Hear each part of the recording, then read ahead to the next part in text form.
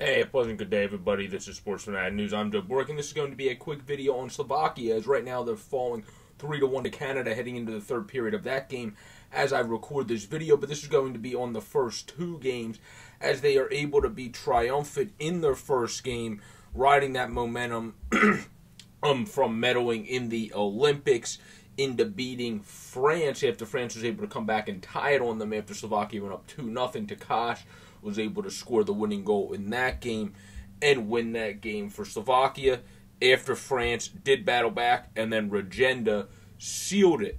Now, in the second game, it wasn't as smooth sailing, obviously, for the Slovaks, as they were not able to get a win in that game, as Germany was able to get off to a very hot 2-0 start on Adam Huska and Slovakia, the New York Rangers prospect, who was good for the Wolfpack this year, still growing to try to be an NHL goaltender, and they were able to get two past him, as Plachta was able to score for him, and then Pferdl, or however you say his name, he was also able to score for Germany as well, as they were able to go up 2-0. The one goal was on a brilliant play, as they were able to get a steal as Slavkovsky was able to pass it.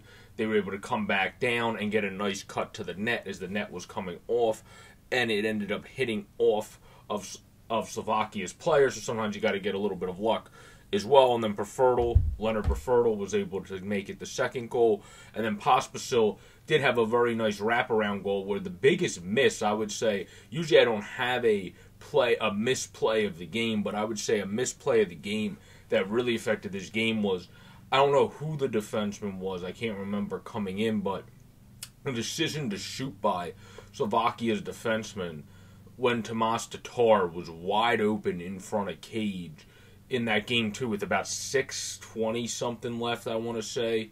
That was a big no-no for me. Obviously, you want to pass it to the wide-open cutting player in front, and that could have maybe changed the outcome of this game. But also, Slovakia, very good 1-1 start in the first two. It looks like, unfortunately, as I speak, they're going to be 1-3 after their first three, as they had a good first against Canada coming out at the 1-1 after that, but now they're down 3-1 as we speak. But in the first two, they had a very good first game against France, are able to win 4-2. Takash had the winning goal. Pospisil was able to have them battle back against Germany, and they really could have tied that if they saw Tatar in the cut. They just missed them.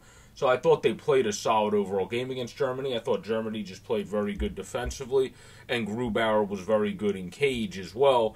And then, of course, that combined with that missed pass, well, that's not going to win them the game, because Germany limited their shots to under 30. I think they had 29, and they kept them to the outside a lot. And then, like I said, Grubauer had a good game in cage. So I think it comes down to really, they had a good game, just a couple misplays. The most blatant is, of course, that missed pass to Tatar. But this has been a video on Slovakia this far in the IIHF tournament. Please continue to subscribe down below, above on the Easy Dudes widget, to keep the channel growing to the goal of 250 or more by the start of June.